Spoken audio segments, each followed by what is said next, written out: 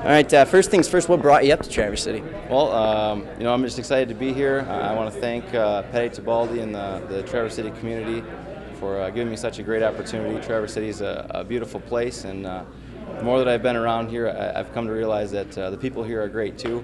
And I think that's what really separates the place that you want to be is the great people. So I'm excited to be here. And what about Traverse City West Senior High in general? What have you noticed looking into their program and the high school that really attracted you to be a part of this? Yeah, there's some tradition here at Traverse City West. We look to build on the foundation that's kind of been set by Coach Graham and those before him. Some things we'll be doing different, but some things will be similar as well.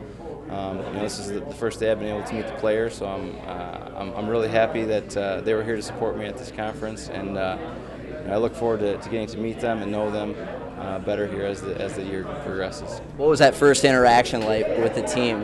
Kind of describe to me what kind of emotions were going through you, and what welcome was like.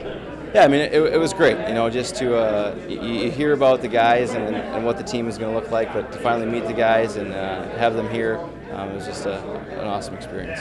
Tell me a little about your basketball background. What's gotten you to this point now as a head coach of a major high school program here in Northern Michigan? Well, I played at a high school similar to this, Hudsonville, down in the Grand Rapids area. After that, I went over to Hope College, played for Glenn Van Weeren, Hall of Fame coach, who's known by many across the state. And then I played 5 years professionally in Europe, and most recently I was at Michigan State working for Tom Izzo on his staff.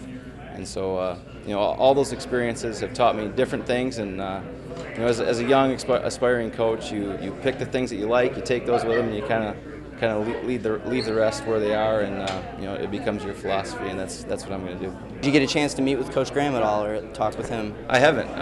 What do you do you plan to in the near future here get in touch with him? Yeah, I mean when the opportunity's there and he's around and I'm around, I'm obviously going to be working on moving into the area here in the next couple of weeks, and it's going to be busy. But when the opportunity comes, I'd be happy to speak with him and learn from his experiences here with the program and just kind of get his thoughts about the things he thinks that we can do to improve.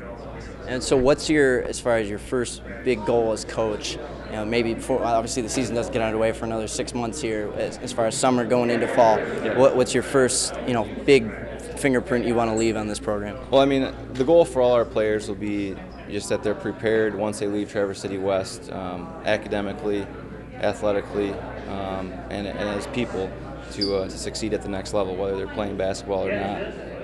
But we do want to give them the skills that if they're good enough, that they'll be prepared to play at the next level, just like academically and as a person in society. So that's the main overall goal. In terms of on the court, we're gonna really focus on skill development.